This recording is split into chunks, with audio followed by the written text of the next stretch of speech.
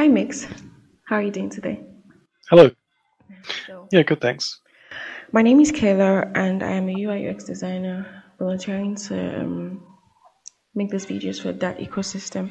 And today, Mix, who is working on a project called Āhau, would be showing me how Āhau works. Āhau is a project for archiving cultural details. So Mix would be sharing his screen and navigating the web application called Āhau. So Mix, over to you. Yeah, hi. Okay, I'll screen share. Hopefully this works. Perfect. So Āhau is a desktop application which does run like a web view. This is my developer setup, so it's got a bunch of test data in here. So things that, let me see. So these are different tribes that I'm a part of. So I'm going to show you, whakapapa is the word for lineage or heritage. So these are lots of different scenarios that we've been testing to make sure that they render correctly. Let me see if I can. Oh yes, this is an interesting one. My partner leaves me for my cousin. So looking at how do we draw a family graph when there's repetition of people. So it looks like a family tree. You can click on people to see more information about them. This isn't very interesting looking because it's an example one. These graphs can be like very large. So some of them, we have like a requirement that we need to be able to support upwards of 5,000 people in a graph, which is quite hard. So loading's a little bit slow. These, we can add photos to these. So let's do that. I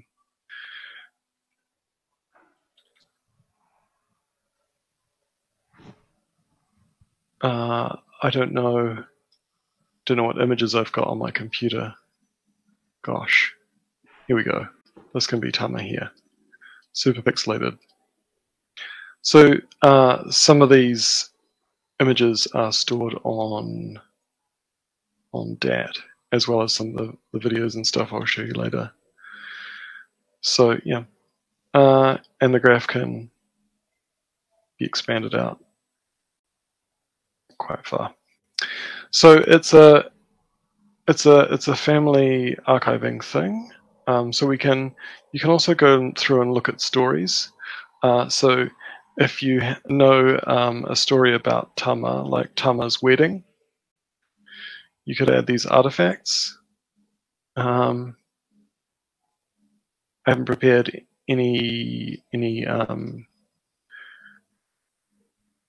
great resources to put up here, but here's a family photo, and you can do things like mention that this also included like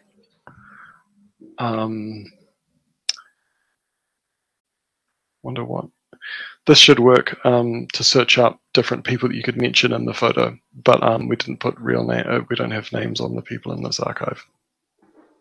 So you can build up a timeline. So this allows you to like look through. You can look through stories and histories from two perspectives. You can jump through this family tree and dive in and be like, who is Tama? This is like a great ancestor of mine, and go read some stories about them. But you can also go to the tribe and look at the archive of the tribe and like look at and sort this by time. So I think we have a timeline feature somewhere. It might not be in this version, but where you can like look at the stories as they've sort of been happening, but you can also like dive back and past and search for them. I think that, I mean, like this is the core of the application. I don't think there's too much more to demo. Do you have any questions, Kayla? Yes, I do. What if I just, download the software on my laptop, just take me through how I'm going to onboard myself, the first home screen, Right. what do I see, like that? Yeah, sure. That's great. So when you first arrive, there's nothing here, but you can create a profile for yourself, and if you can you're given the option to join the network or join a network, and so um, there are these things called pātaka, which are like storehouses, which help you connect to other users out on the internet. Um, and you can see that I've got like 4 of them, and that I know about, and only one of them that I'm connected to. This is an earlier one that doesn't have a name, and so you're seeing the sort of rough edges of the software. But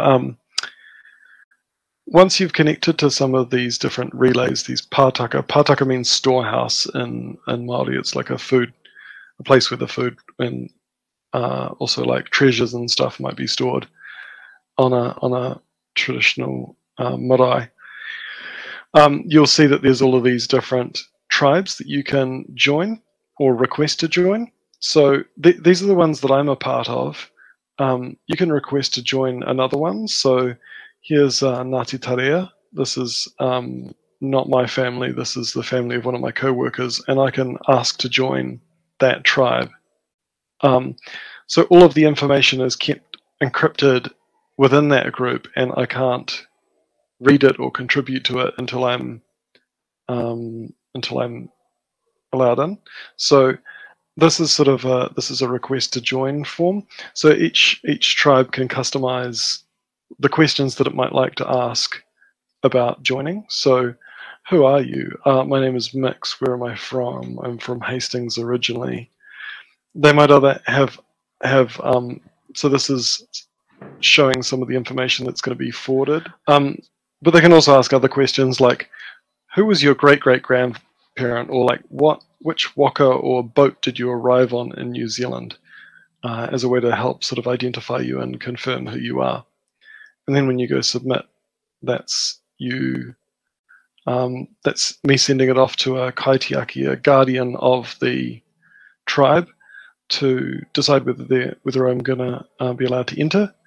So that's what it looks like to join an existing one, which is like what most users will experience. If you're a brand new person, you can start your own tribe. So Kayla's family, like if this was you, you can set up a tribe like this.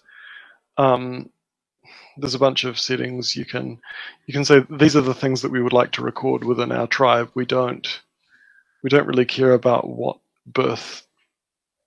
people's date of birth was, or we don't, or we require people to enter it when they join the tribe. So you can come back and mess around with these features later, but this is a tribe started.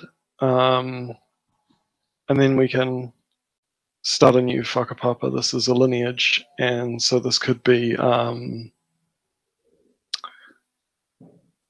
this is where you put maybe the name of the, so I'll just make something up, East Bay family, if that might mean something to some group. And the first person I would like to start that graph with would be like, I'll just call them grandparent Susan or something like that. And this is the start of a graph. And then you can just add children in the same way. So you could say, they had a son called Tane. I'm drawing names from Māori mythology now. Hinemoa. And you can build out a graph like this. Yeah. And in terms of, in terms of adding stories, you can write a story about a time that Tane brought light to the world. Because he was, in the creation myth, that's what he did. I want to share it anyway. It's just a silly graphic from somewhere else. So you can make a story, come back and other people can edit the story and write a lot of detail. You can upload audio recordings as well. So artifacts can be, I don't think I have any audio on my computer, but you can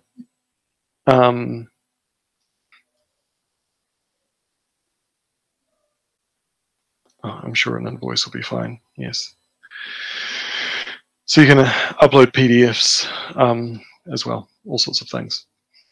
We need to build a PDF viewer, but you can download it and read it at the moment. Yeah. So that's what it looks like getting started.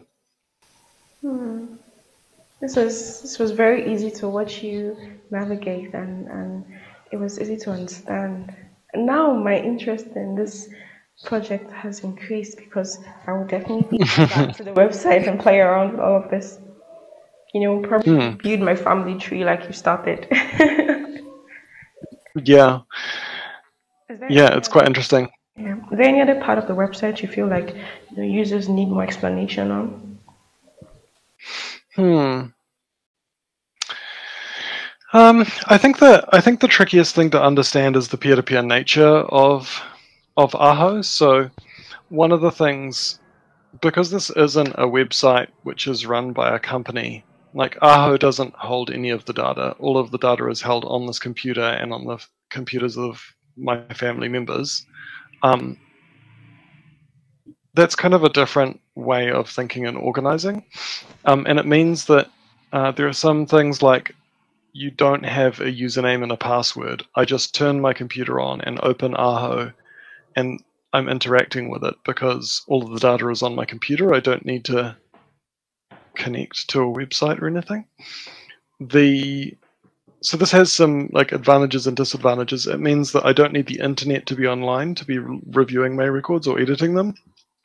It means that I could, if this was my laptop, I could take it to the meeting house, swap data, like get an upload of data from the local Wi-Fi, and then go back to my house if there's no internet, and this would still work.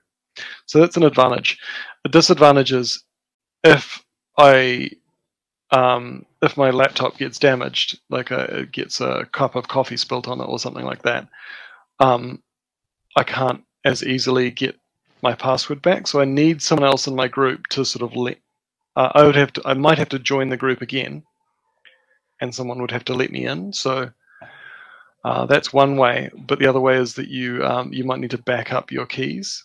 So everything is built with these cryptographic keys down at a low level, and they're the things that allow you to read and write some things and other people aren't allowed to. And so this is like a file that you really have to download and keep a copy of somewhere safe, so that if you ever lose you might want to email it yourself or something like that. But it means that you can, if you do lose your laptop, you can, and you get a new laptop or something like that, you can put these keys back in and pick up where you left off. So that's probably the biggest thing that people need to know. Thank you so much for that very, very important information. And as much as this video looked and seemed very simple to me, I'm sure that other people would relate and understand this demo as I did. Thank you very much for your time. No worries. Yeah. So I think that'll be all. Thank you so much, Mix. Yeah, you're most welcome. Thanks for taking the time and asking questions. It's really nice to share.